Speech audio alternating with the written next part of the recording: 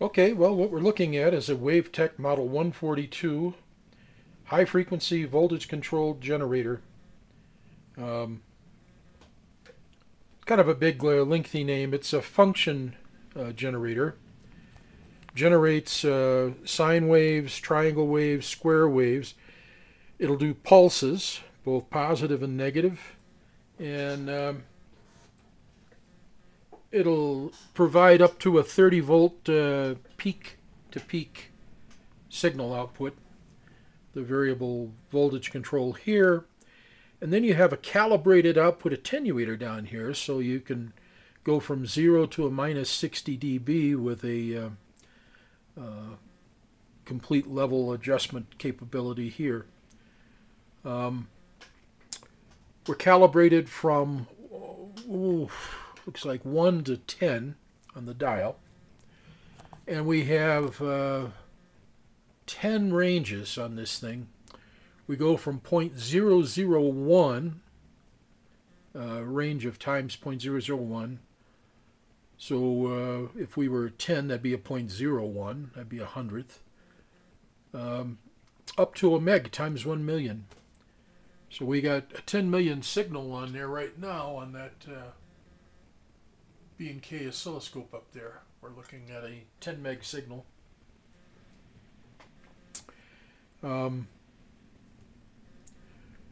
We have a symmetry control that when you activate it, first thing it does is it reduces the frequency to 1/10 of whatever it was.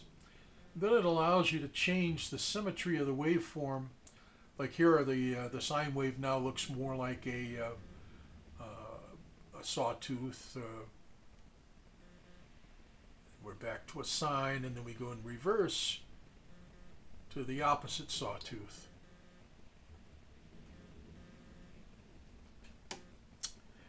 We can adjust a DC offset using this control. So as you look at the top, you can see that we went positive, or we can go negative with the offset, or we can go back into the middle. Okay. Here's our attenuation. We'll go 0 dB, that's less attenuation, so right off the screen. There's 10 dB, 20 dB, 30, 40, 50, and so on, up to 60 dB. So you can get some really fine attenuation on there. We have a external DC offset input, and we also have a voltage-controlled generator input. You put a voltage in on this, and it will cause the oscillator to change in frequency. So like if we start out at say 1 megahertz and we apply a voltage in there, we can shift that.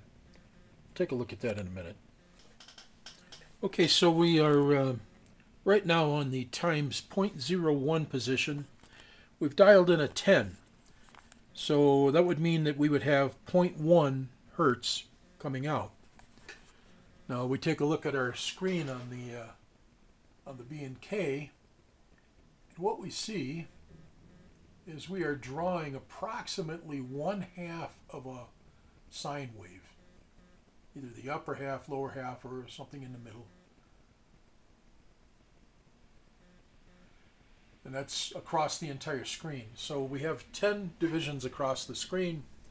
We are running right now 0.5 seconds per division. So with 10 divisions, that's 5 seconds. So if I was to have a complete sine wave in 5 seconds, I'd be looking at 0.2 hertz. However, I'm only seeing half of a sine wave, which would mean 0.1 hertz, which would confirm the setting that I have, which is 10 times 0.01 or 0.1. Very slow, very hard to,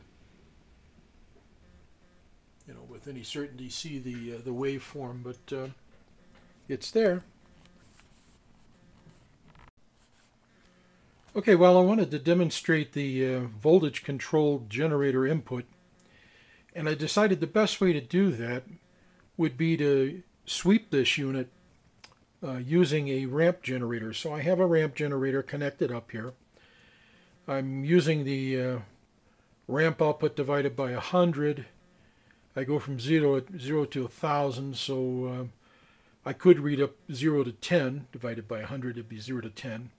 I'm going up about halfway. As you can see, it's about 5 volts output, and I'm kind of confirming that with my multimeter. The multimeter isn't fast enough to actually get the 5 volt signal out. I did measure it on the oscilloscope, and I made sure that I was getting a full 5 volts and not too much. And what we will see is we can see that the generator is being swept.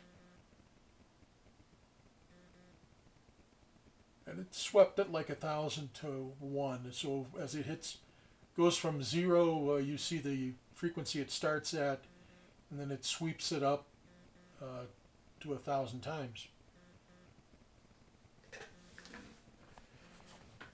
So as I change the duration, we would see the sweep rate change.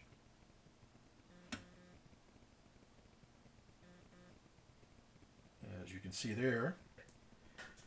And if I was to drop the ramp voltage, we wouldn't sweep it quite so much.